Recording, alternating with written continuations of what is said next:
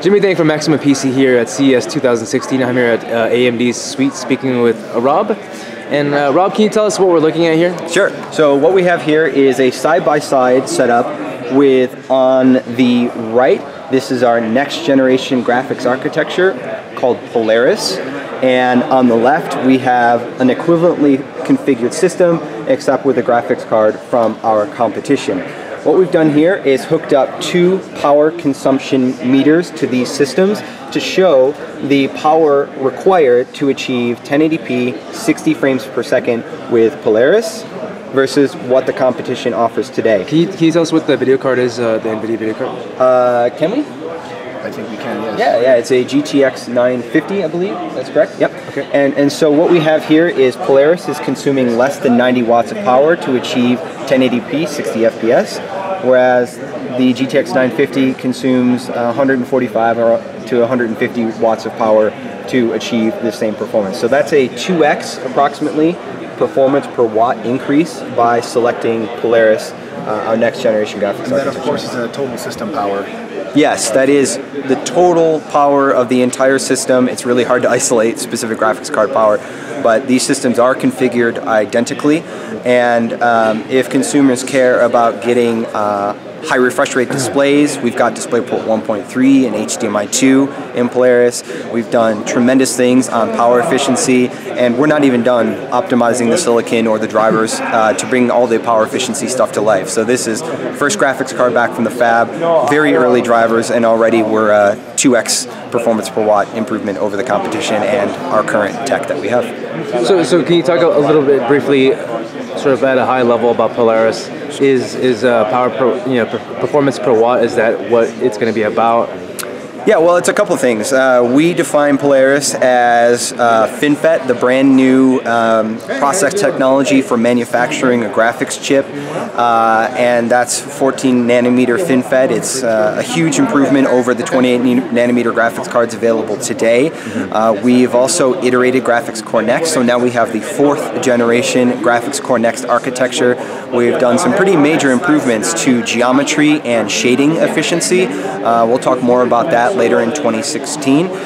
For people who enjoy game streaming, we've got H.265 10-bit encode and decode support all the way up to 4K. So the very latest encode decode technologies for watching video and for streaming video. We also have support for HDMI 2.0A, which should bring 4K 60 Hz support, or 4K HDR, which is a brand new TV spec and monitor spec. Beautiful, beautiful. And we also have DisplayPort 1.3, which will make 120 Hz 4K possible, or 240 Hz 1440p, and all of that stuff would be compatible with AMD FreeSync technology. So if you care about video quality, power efficiency, rendering performance, display technology, there's something new in every category.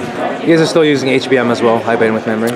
We have the flexibility to use HBM or GDDR5 as costs require. Certain market segments are cost sensitive, GDDR5 can be used there. Higher end market segments where more costs can be afforded, HBM is viable as well. I know you guys just revealed it, but do you guys have any release date plans or anything like that? Not yet. Okay. Can't talk about it. Cool. But it will be 2016. Cool. Might as well talk about the displays down there, I think. Sure. Let's HDR. down this way. Okay. So I think gamers have been they've been locked in a war over TN versus IPS or MVA, just panel tech, for a really long time. Right. And it's clear that there is a passion for display quality amongst gamers. I myself am a guy who only buys MVA panels or IPS panels. But there is the next step beyond that, and that is called HDR. Every display that consumers have seen today, chances are they are standard dynamic range, or SDR. SDR TVs are based on some specifications designed in the 1930s through 1950s for CRTs. That is, the amount of brightness that they can produce and the amount of contrast between dark and light that they can show you and the amount of color that they can show you are based on standards that are over 60 years old. That It's kind of absurd. We're in 2016. So the next step is high dynamic range, or attempting to take all the capabilities that the human vision system is capable of and replicating that on a screen. So when you look through that viewport, that screen, it looks like you're looking at real life. That is the ultimate goal. So what we have here is a high dynamic range display on the left versus a standard dynamic range display on the right. And it's hard to capture in a camera, but the standard dynamic range display I feel like you can even see like the blacks are a little bit blacker on the left. Yeah, so HDR is kind of summarized as having more colors, also better contrast ratios, that is being able to produce nuanced black levels, being able to show very bright whites without washing out the black levels in the scene. It's about having more vibrant colors, and essentially what gamers have been seeing, if you compare the two side by side, it looks like a film has been placed over the SDR display, but this is the same content running on two identically configured systems. The only difference is one's an HDR display and one's an SDR display. And the high dynamic range display is more colorful, it's sharper, more vibrant, the blacks are deeper, the reds are better, the oranges are better, the blues are better. If you care about display technology, HDR is super important. And the thing is that we want to bring HDR to life on not just Polaris products, but also current generation Radeon R9 300 series GPUs as well. And that can be done over both HDMI and DisplayPort. That will be a driver update that we anticipate will arrive later in 2016. And so you'll need an HDR display.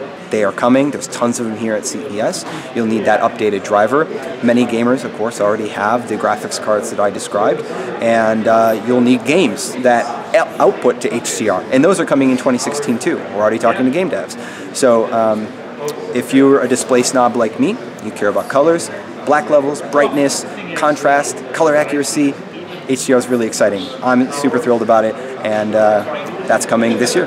Cool. So you need like the panel you said, the software, the drivers, yep, and then the GPU to basically take absolutely advantage of it. and it's a trend that will unfold over 2016 as gamers upgrade to new displays in 2016 or 2017. I think the industry will naturally evolve, or I hope it will naturally evolve in that direction, because the quality is unbeatable. This is a step beyond IPS versus TN arguments. You know, we're talking color accuracy that can't be beaten. And in fact, I can show you here. We have a little diagram over here. The small polygon on the right, BT709, is all the colors a normal SDR display can show you today. BT2020 is all the colors that an HDR display can show you. And the scale on the left, 1 to 10,000, is brightness. And we're not talking about making the entire screen brighter. Obviously, that would be very uncomfortable. But we're talking about using brightness in intelligent ways to make the star points perfectly, beautifully white, like they should be, instead of sort of a weird gray color. And the color accuracy is just remarkable. Right. I mean, even on the camera, you can see that the whites, the stars, look much brighter. Yep. Compared to the absolutely TV. Cool. And well, this I mean, we're looking at televisions. Yep. This will be coming out to monitors as well. Yeah, the entire display industry is looking at HDR. It's the display ecosystem understands that pixels are important, but better quality pixels is important too. And for a long time, we've been racing towards more pixels, going 1080p, 1440p, 4K. And now the industry, or even 8K, and now the industry is going, okay, we have all these pixels, let's make them better quality too. And that's what HDR is designed to do. Cool. Awesome. Thank you, Rob. Yeah, of course.